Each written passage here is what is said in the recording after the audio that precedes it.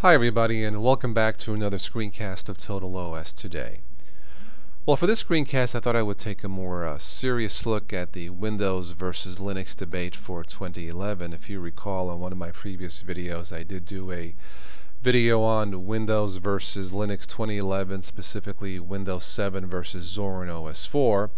But that was done more for fun, tongue-in-cheek, somewhat satirical look at Windows 7 and Zorin OS 4. I did include some facts in it based on my experience, but it was done for laughs, it was done for fun, and I did make a few of my friends laugh, and that was the purpose of that video. Now, that being said, I thought for this one I would take a more serious look, and I wanted to point out 10 things about Windows versus Linux, 10 facts, conceptions, or misconceptions about the operating systems, again based on my experiences. So let's get started. Alright, number one. If a virus infects a Windows machine, the most important system files will be affected, sometimes crashing the whole system. Linux, from what I understand, is based on a clustered system, and the virus will only affect the area limited to the cluster and not the whole operating system. This is my understanding of how Linux works versus Windows. Now, of course, if you are running any type of Windows operating system, I highly recommend that you use an antivirus. It's not generally required to have an antivirus with Linux. It's not impossible to get a virus, but I do not use a Linux antivirus. So for this, I would say Linux has the edge. Number two, Linux runs faster, runs better, runs faster with older hardware. No need to upgrade your computer. That's generally true. It's nice to run variations of Linux such as Xubuntu or Ubuntu, Linux Fluxbox, because it does not require, those versions do not require a lot of RAM, and I think you can get away with some Linux operating systems with as little as 128 megabytes of RAM.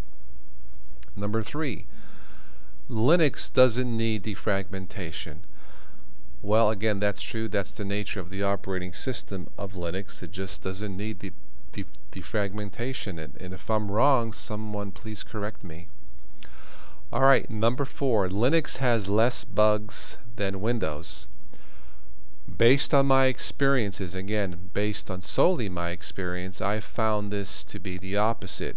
Now, there aren't enough bugs in Linux for me to drop Linux altogether. It's the small things, the power management, Flash, Flash performance, watching videos online sometimes crashes or freezes up. I have a Canon printer installed on this Linux Mint 10, and I thought I found drivers for it, but for the life of me I cannot get my Canon MP250 printer to work with Linux, so I basically gave up. There's some other issues too, but not enough for me to drop Linux altogether. So one of the misconceptions that I seem to read a lot is that Linux has less bugs than Windows. That is not true for me. Alright, number five, Linux programs are free. Windows requires you to pay for updates. Well, most Linux programs are free, and I don't recall ever paying for a Windows update or an update to my Windows operating system. It might be true that you may have to pay for updates or certain upgrades to certain software for Windows, and of course if you are getting a whole new version of Windows, say Windows 8, when it comes out, you may have to pay for that. But for the updates, I don't recall ever paying for an update. Number six, Linux handles system crashes easier. For me it's about the same. If Windows gets a virus, if I get a virus in Windows and it's a really bad one or bad couple of viruses and it really affects the whole system, yes, it will crash and I have to go in and clean it out or install the operating system. I've had several issues with Linux with freeze-ups. I remember doing a distribution upgrade from one Ubuntu to another. I forget which versions, and it just totally messed up my operating system. I will never do an operating system upgrade with Linux. I will just do a fresh install. I learned my lesson. Never again. So, does Linux handle system crashes easier? Not in my case. Number 7. Linux is open source and involves lower costs than Windows. Well, what can I say as a Windows user? I would say this is generally true. Number 8. Linux has more choices of operating systems. Yes, and as a Windows user, this is both good and bad.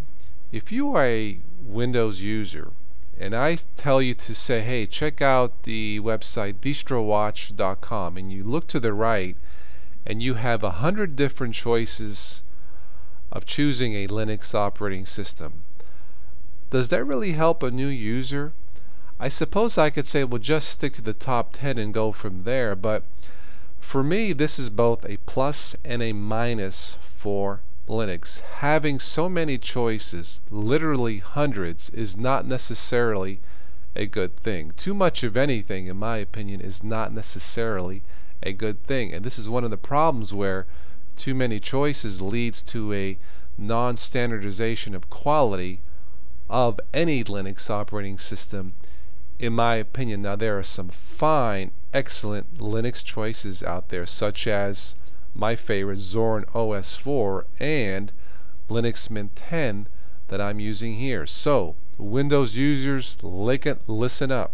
Check out Linux Mint 10 or Zorin OS 4. But having lots of choices of Linux operating systems, yes, it's true, but it is not, in my Windows mind, it is not necessarily a good thing. Alright, number 9. Linux is faster than Windows. True, but have you tried some bloated Linux operating systems lately? Have you tried a fully loaded KDE version? I don't know. It seems to me that can be just as fast or just as slow as Windows 7. Anyway, in general, sure, Linux is faster than Windows, but not always. Number 10. Linux is more customizable. Yep, the latest version of KDE sure does look pretty. Again, this is just for looks. Having a customizable operating desktop doesn't necessarily add to the stability, doesn't add to the functionality or stability of the operating system itself. Now, lastly, let me just say this. I dual boot. I enjoy using both Linux and Windows. Ultimately, the best advice I could give to any user, use what works. If you only enjoy using Linux, go for it. If you only enjoy using Windows, absolutely. I enjoy using both. But for someone to say, hey, you know, Windows gets viruses and it sucks, or Linux has bugs and it sucks, I don't know. Having statements like that, I don't really think it helps either the Linux or Windows community of users. You know, if something works, say it. If something doesn't work, you know, you can say it in a manner and then explain it. Like when I say that, you know, to me Linux has more bugs than Windows, for me it does. But I will never drop Linux because I think it's a great operating system, depending on which choice of Linux distribution that you use. And in my case, it's Linux Mint 10 and Zorin OS 4. So once again, in the end, the best thing I can say is use what works. Okay.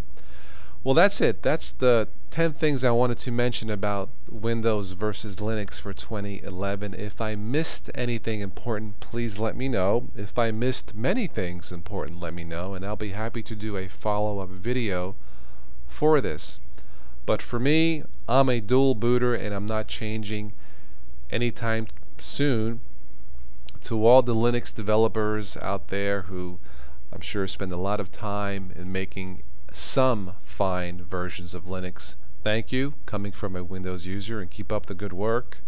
And I'm always looking forward to the next version of Linux Mint and Zorin OS 4 and Ubuntu. So thanks again, everybody, for watching, and as always, I will catch you sometime in the Linux future. Bye.